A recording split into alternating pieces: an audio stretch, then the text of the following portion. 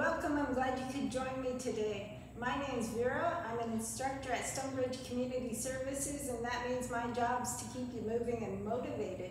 Today, we're here at the Port Stanley Fitness Center with a program designed to help out our healthcare workers and PSWs. I'm a bit of a rotator cuff junkie. I see a lot of shoulder injuries, so today we're going to start with two light weights, something under 3 pounds. Water bottles are perfect for this. So let's start seated, wherever you like, in a chair or seated on your mat. And we're going to start with one hand coming straight up. Really important for shoulders that we can move our shoulder blades. So we're going to keep our elbows straight as we can and pull that shoulder straight back and ahead. And back and ahead. If it's too intense with the water bottles at any point, you can put them down. Rotator cuffs are teeny tiny little muscles, so if I were to give you a heavier weight, it might actually be easier because your bigger muscles, your prime movers would kick in. But we don't want to target those. We want to target the little guys, so really important that you work with something under 3 pounds. Other side, arm out, shoulders back, nice and tall, even on the sitting bones. Shoulders come back and out. And 2. Let me get a good position for that. 3. And 3 more. So trying to just get that movement by letting your shoulder blade retract and release. 2 more. And last 1. Perfect. Okay, from here we're going to roll the shoulders back and we're going to let the arms come up to about shoulder height and down. If you are dealing with a shoulder injury, the rule when we're working with weights is that if I were to drop water down your shoulder, when your arm's at the highest height, the water would be dripping down and not coming up. So we don't want to lift too high because that can be cranky on the shoulders. Let's go 4 more. 3 more. You'll find that even though they are light weights, because they are small muscles, you will fatigue quickly. So again, if you need to put those bottles down, feel free to do that. 2 more. And last 1. From here, we're going to let our arms come out just a teeny bit wider, but we can still easily see them in our peripheral vision as we come down and up. 2 and up. Waist is still cinched, so we still have a little bracing going on. So again, always that sensation that if somebody were to come up and give you a little push or poke your belly, that there'd be some sort of abdominal protection to protect our back. So just tightening up the abs. We're not sucking them in, we're not pushing them out, we're just waking them up. 2 more. Last 1. Perfect. Hold it here, little circles. 3 and 2. And let's pause and reverse. 3 and 2. Last 1. Good job. From here, we're going to try to put our elbows way back, like we're trying to touch them together behind our back, and then press them away. And then squeeze, squeeze, squeeze, and press. And let's go 4 more, and press. And 3 more, and press. 2 more, and press. Very last 1, and press. Okay, 1 arm can come down. Now, if you do have problems with overhead, you want to really be respectful of how high we're lifting the arms with this. So always work to pain, but never into pain or past pain. So you hit that cranky spot and you stop. So this exercise, I love it because it's all about raising our arms overhead, which is hard for some people. It's called drawing the sword. So we start by reaching down across into that sheath and raising up overhead. The body likes spiral diagonal movement a little bit better, so it likes crossing the body more than it likes just raising the arms to the side. So if overhead's hard for you, this one might be a good way to start to introduce that into your movement. 2 more. And last 1. Perfect. Let's go to the other side. Into the pocket, up we go, and control down. We're never in a hurry in either direction. We want to work that strength in all 4 of those muscles. Let's go 3 more, and 2 more, And very last one. Perfect. Okay, we're almost there. Let's put one hand on one shoulder. We're just gonna, we want to watch the direction. So if I were to reach into the back seat, my shoulder's somewhere up here and my hand's back here. I hear people all the time saying, I just reached back to grab something and my shoulder popped. We want to get used to when we reach back that our whole body's reaching. That way our shoulder's not in such a compromised position. So imagine there's something way back there in the back seat. We're going to start the movement at the shoulder. We're going to look the direction we're reaching. And only if it's pain-free, try to reach back and grab and come in and back. So shoulder's the first thing to move. And then if it's okay, the arm extends, come in and back. And always keep the elbows a teeny bit soft, especially if you have vulnerable elbows. If you've been dealing with tendonitis, that extension can be hard on those elbows. Let's go 2 more. Reach. And 1 more. Perfect. Same thing on the other side. So just gonna put the hand on the shoulder. We've got to see what we're reaching for. Then the body's automatically turning. Shoulders back. Big reach into the back seat. And up. And 2. And up. And 3. Let's go 2 more. And last one. Perfect. Okay, next one we're just going to put our hands right back behind our back, or wherever you can go. Some people will only be able to go to the back pocket. Some people will be able to go a little higher. And again, this movement originates from the shoulder. I could just lift my hand, but there wouldn't be a lot of shoulder movement. So again, get used to that shoulder coming back and then the hand following. 2, and 3, and 4, and 5. Perfect. Same thing on the other side. Just going to put the hand into the back pocket, shoulders back, see if you can lift it away, and up. And 2, and 3, and 4, 1 more, and 5. Perfect. Okay, we're going to use one of the water bottles in a little bit, but for now you can just put them aside. We're going to go back to laying down. Even though we're targeting shoulders, we're going to work the whole body. So let's start here by just bringing our hands all the way overhead. So reach, reach, reach overhead. And now notice ribs and try to be heavy through the ribs. And then one hand can stay up and we'll let one hand come down. So we're reaching both directions. See how far you can reach like you're trying to grab your foot. And then way, way overhead. And same thing on the other side, just a big long reach. Let's do that one more time each time. And now this time, as well as reaching, maybe push your thumb and your baby finger down into the mat. And last one. Just stretching, getting those shoulders moving. Perfect, and down. And now we're going to walk the feet up towards the hands down towards the feet. Again, if you're just starting out, just slap the floor. You'll have those arms to press into. If you're a little further along and you can, open your thumbs up. That's a lot better position for your posture and getting your shoulders to open up a little more. You should immediately feel the back of your shoulders go into the mat when you do that.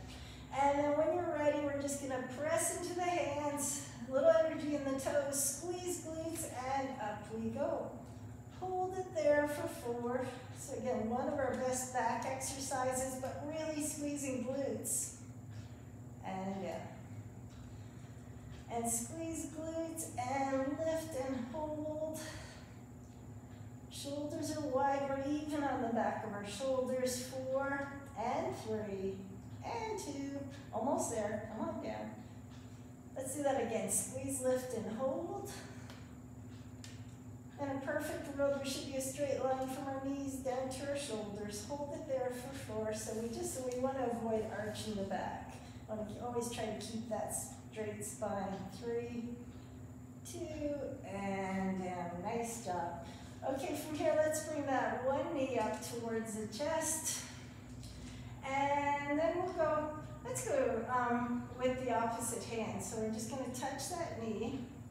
And I'm going to give you a choice again here. If it hurt to reach your hand behind your back, you can just keep your hands here. If it's okay for you to put your hand behind your back, again, just a little more feedback. So now we want to brace our abs. So again, if I were to poke you, you'd feel like there's some resistance. And pressing that back into your hand or bottom ribs into the mat. And then try to keep that energy against the mat or against your hand as we tap down and up. Good job. And 2.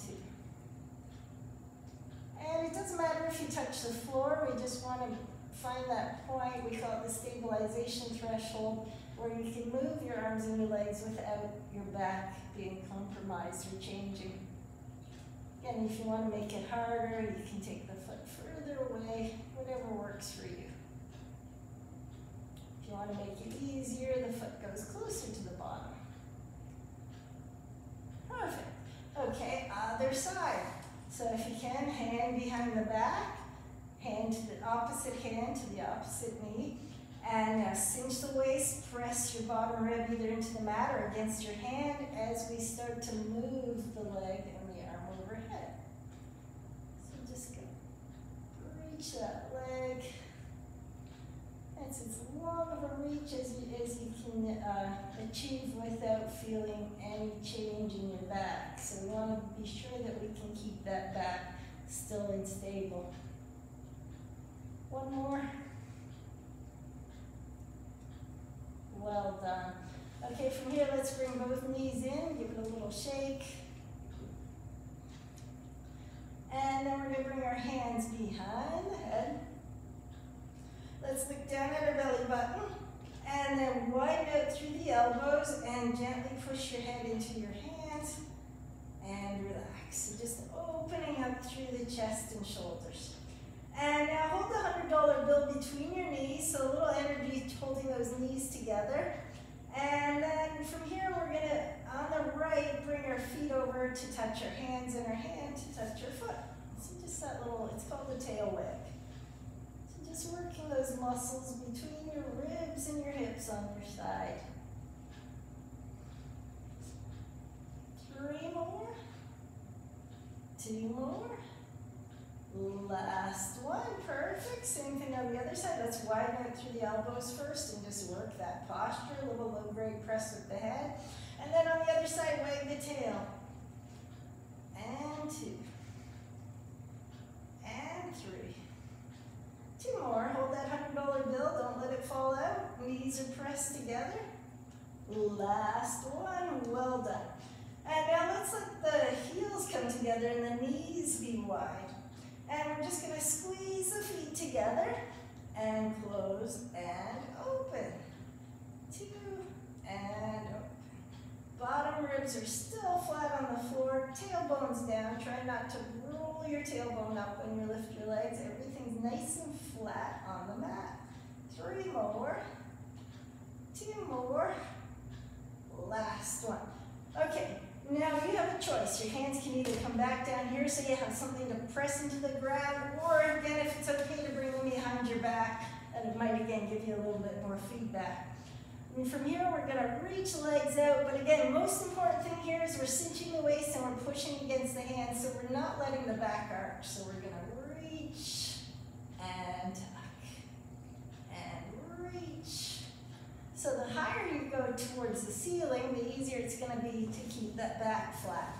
Our goal is to find that place where it's hard, but your back's not changing. We want to challenge the body, but we don't want to compromise the body. So we want to find that point that the movement's a little bit hard, but you can do it without there being any stress on your back. 3 more, knees towards your shoulder.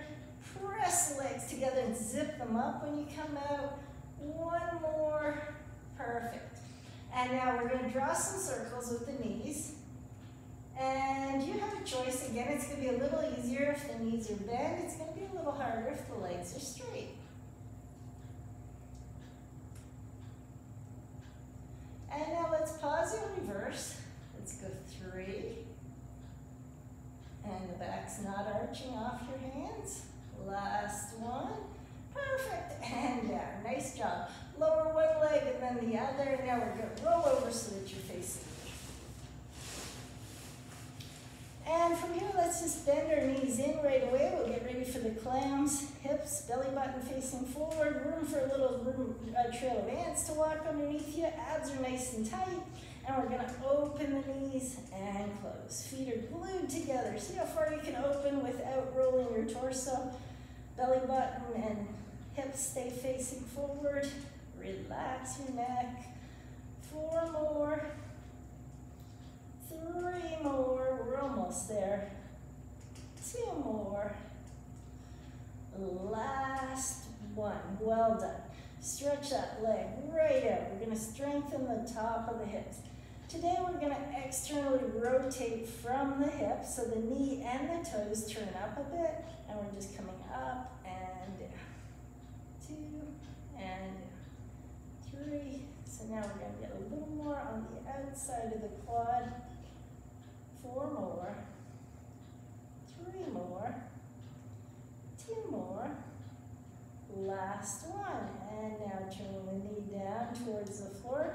Leading with our heel as we come up, and 2, so now you should feel a little more in the back of the legs. Let's go 3 more. Goal is to have the hip strong in every position so that we don't find a weak spot when we're moving. Life's 3-dimensional. We need to be strong, especially when you're transferring heavy patients or loads.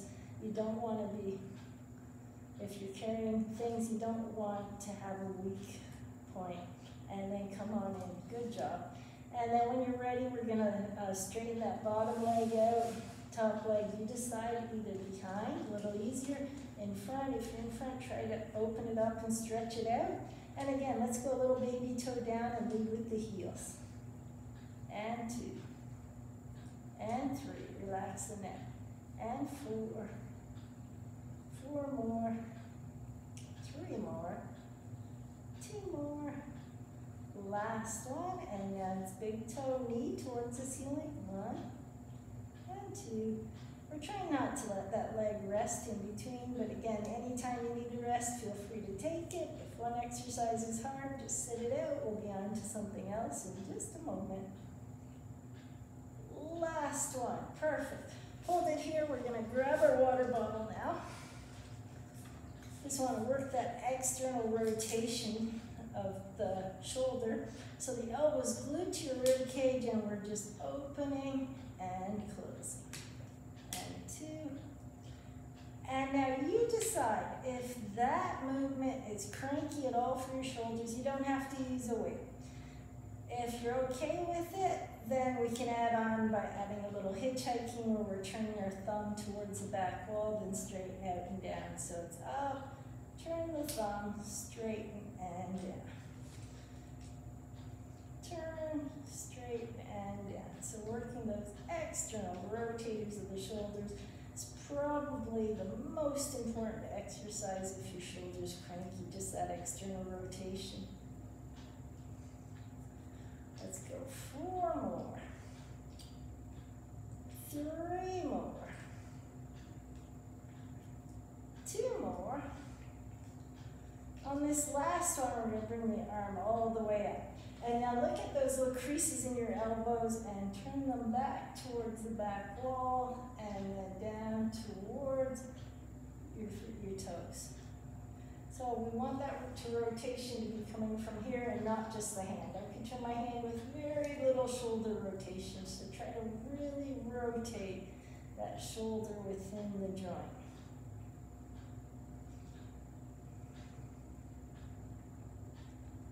Last one. Perfect. And now we're going to have your fingers are facing me. We're going to come straight down to the mat and just up shoulder height.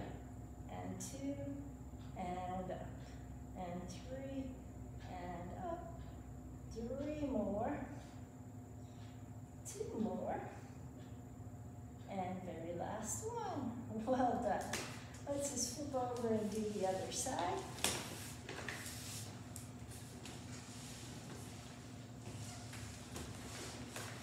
We started with the knee hips facing forward.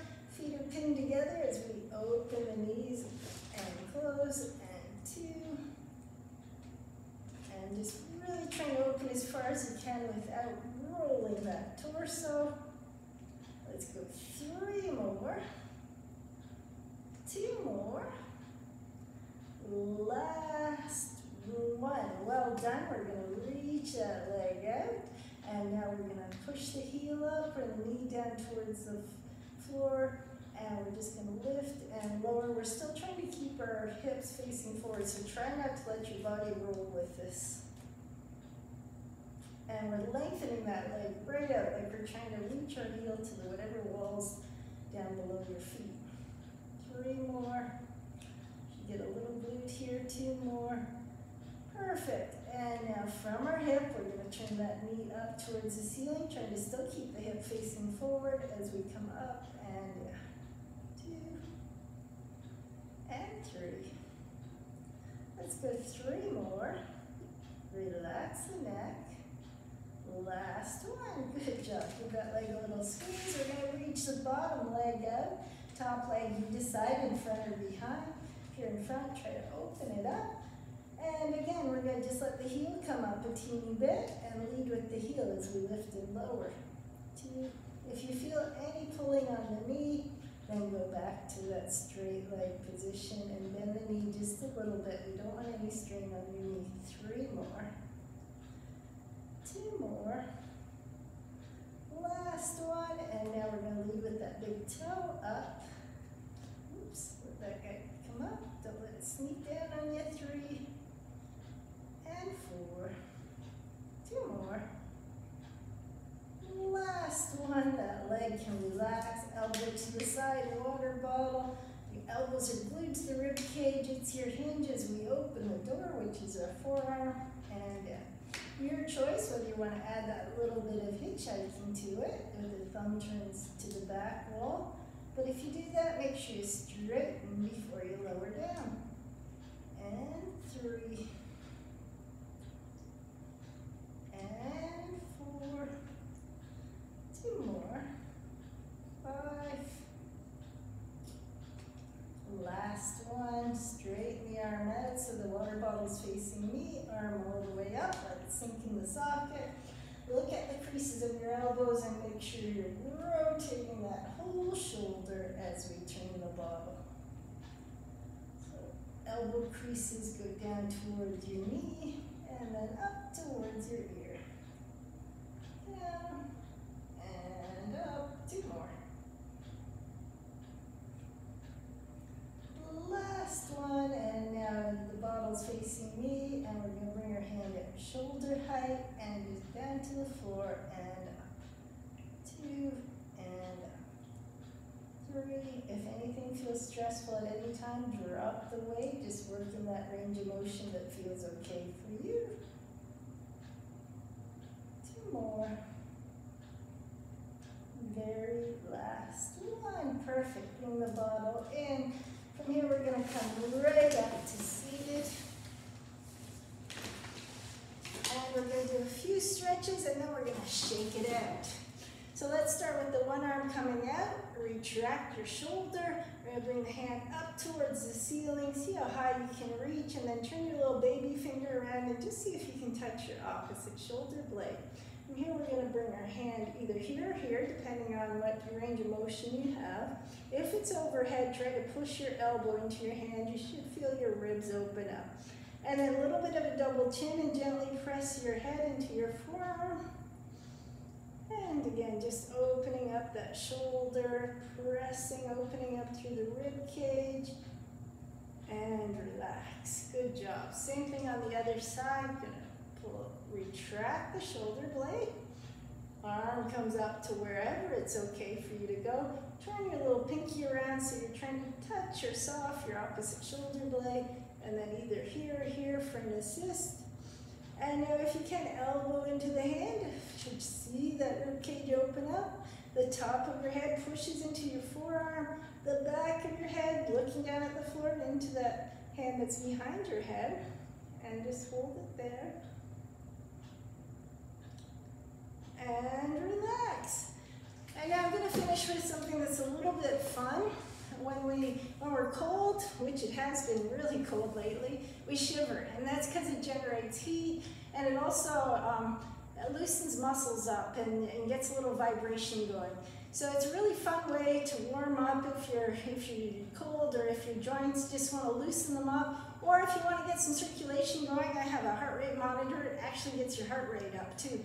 So just shaking one arm out, and then let's shake the other arm out. And if your arms hurt, you might want to keep them low. If they're good, you might want to bring them a little higher, play with that range of motion. And you are actually stabilizing your joint when you do this. And if you want to add a little more fun to it, let's shake a foot up.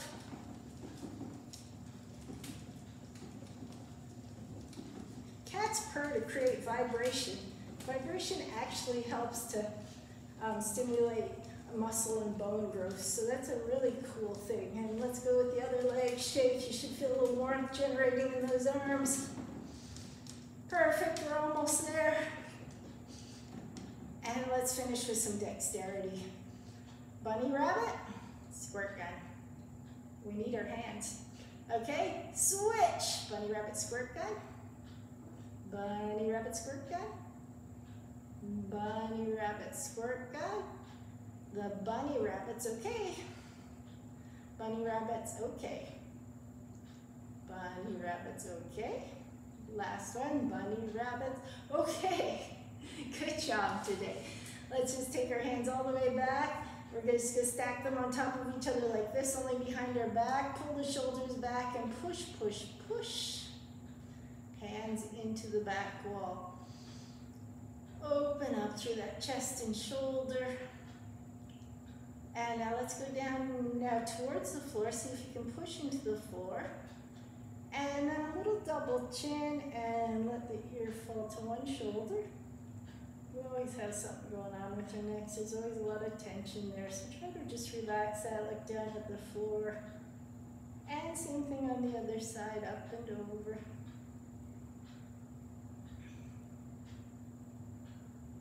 Perfect, and all the way back to the center. And then let's bring the hands all the way on top of your head. Push your head into your hands, see if you can get a little taller. And then slide the hands behind your head. Look down at the floor again. Cream pie in the face, elbows wide. And relax, perfect. Let's bring our hands to the side, just push down, roll the shoulders back, push down into the mat or the chair. And relax, and you can keep doing that. I just want to say thank you again for being here. I've really enjoyed having some time with you, and I hope that we'll be together soon. Take care, have a great week, stay healthy. Bye-bye.